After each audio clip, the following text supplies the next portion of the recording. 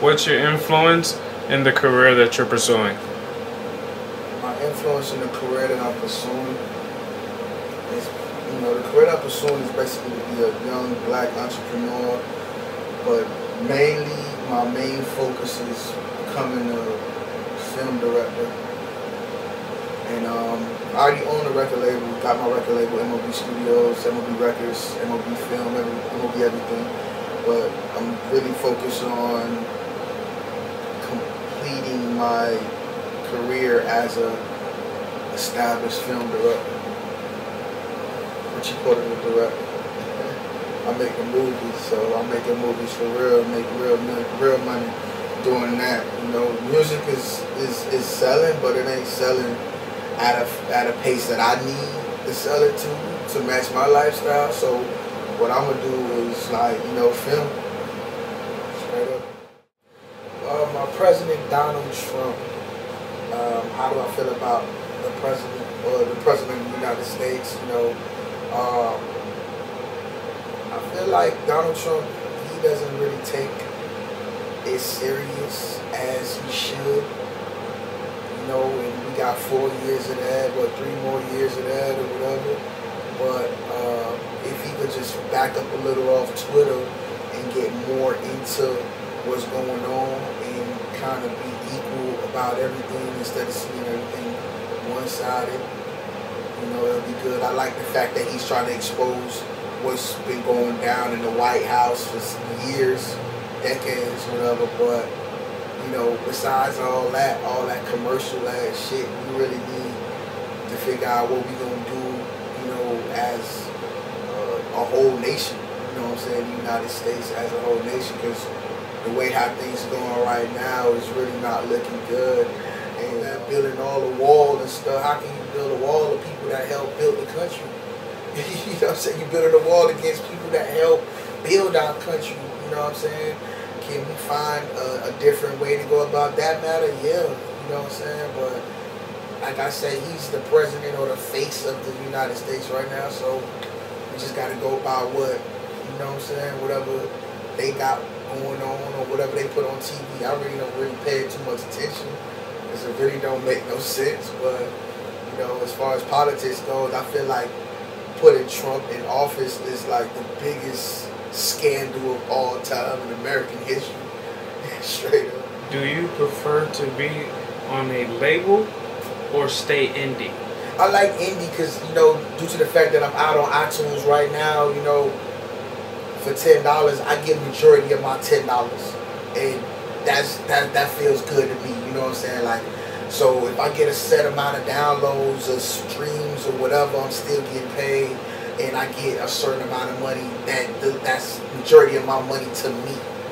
I withdraw. You dig what I'm saying? So I sign my checks. I sign myself. I like being independent. I'm gonna see where it takes me. That I'm starting. I just started like 2 months ago, and I'm gonna see where it takes me. I really started this label, established the label 2 months ago, and I had the whole idea for a couple of years now, but I just started putting it into play, and I'm just gonna see where it takes me.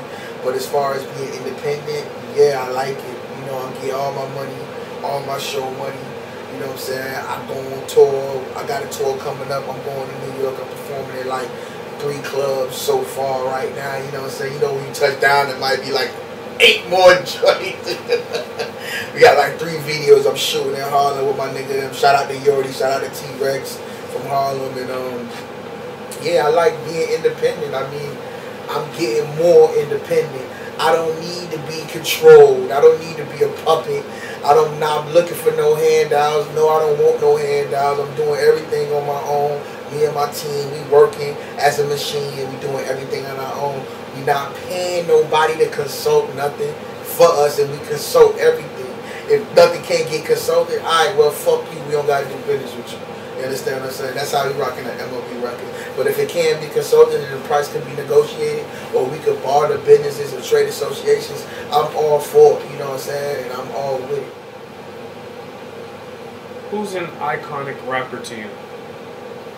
An iconic rapper to me has to be, of my time, I would say Tupac, But of my time coming up, I gotta say 50 Cent, because 50 Cent actually made money, like real money.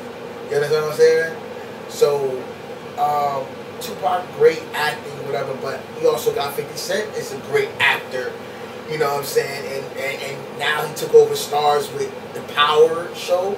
You know that. So, of my time right now, this generation, that everybody alive that's watching this tape could really understand, I would say Tupac, but I have to go with 50 Cent from the deals that he brokered, from the situations that he took to TV and made, like his reality, you know what I'm saying, made a million. So I have to choose him. You know what I'm saying? I have to say 50 Cent. I have to say 50 Cent. What do you think about industry rap beef? Industry rap beef is very funny to me. Like, prime example, the Soulja Boy and Chris Brown beef. How y'all beefing and booking events and y'all don't even stay less than 8 minutes away from each other? You know what I'm saying? That was very funny to me. That rap beef, music beef, industry beef. I feel like, you know, if it's beef, it should be handled a different way, or, you know, sometimes it's not even that serious. So, you know, probably they should keep it on wax, and then don't even adjust anything about a fight. You know what I'm saying? Don't even say any physical or threatening. Just keep it on wax and show your talent if you want to, you know, keep it as rap beef. But beef and rap beef is two different things. Can rap beef escalate to beef? Yes. By dealing with certain people a certain way. You know what I'm saying? Because everybody not going to take certain songs and dishes in certain ways you talk to them. You know what I'm saying? So beef and rap beef, or rap beef, how do I feel about it? I feel like it's lame. But if they want to, you know, freestyle battle or, you know, record for record, I feel like it's cool. Like what Nicki Minaj or Remy is doing, I feel like that's good. That's very competitive, you know what I'm saying? Even though Remy is winning that right now, but I feel like that's very competitive. But I feel like I would not count Nicki out. I feel like she could come back with a great record, because I rate her as a lyricist as well too. What would be one of your dream venues to perform in? One of my dream venues to perform in will have to be overpacked Sunday night at Club Live. And I'm like, I just finished drinking a whole bottle of Bel Air, and I'm gone.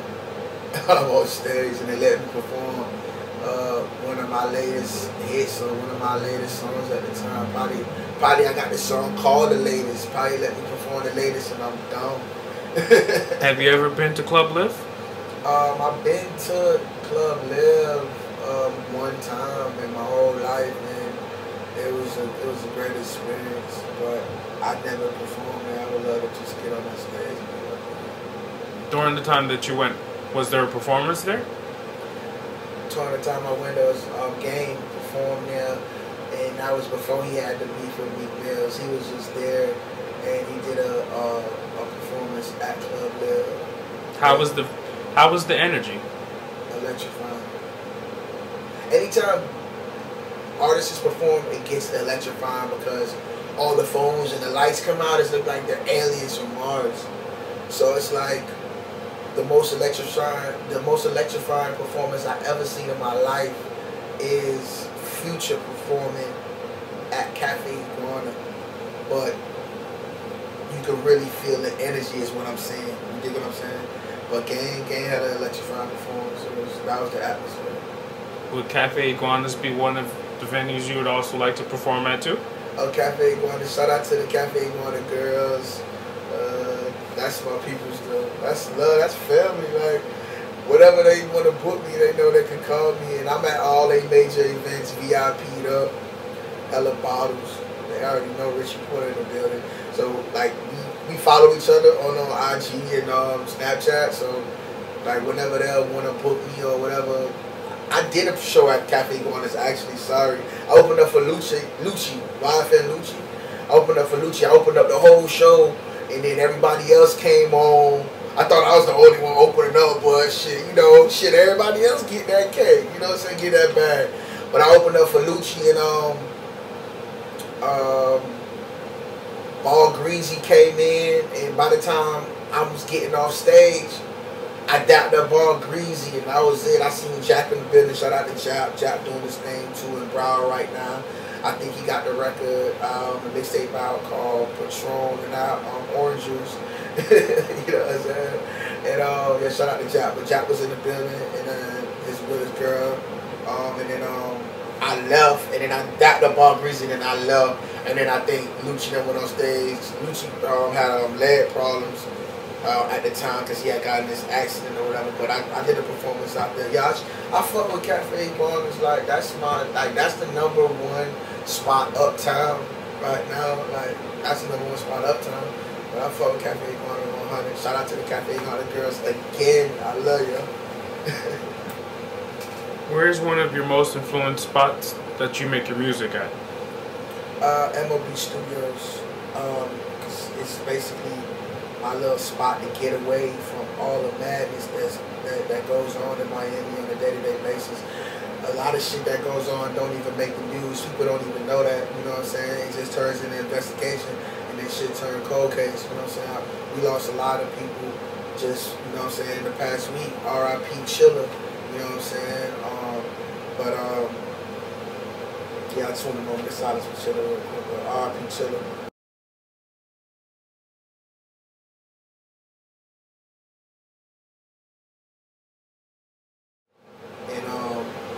Yeah, people don't understand, like, Miami is a day-to-day thing, you know, you gotta just take it day-to-day, and one of my spots where I get away to record at is M.O.B. STUDIOZ, you know, and I really get a chance to drink, vibe, smoke, and get right, and I get the whole rundown, the interview, photo shoot, whatever I want to get done, I just get it done. In 2016, had traps to 16, youngest nigga on the scene, and I'm steady count green, got my plug in Medellin, nigga, you know what I mean.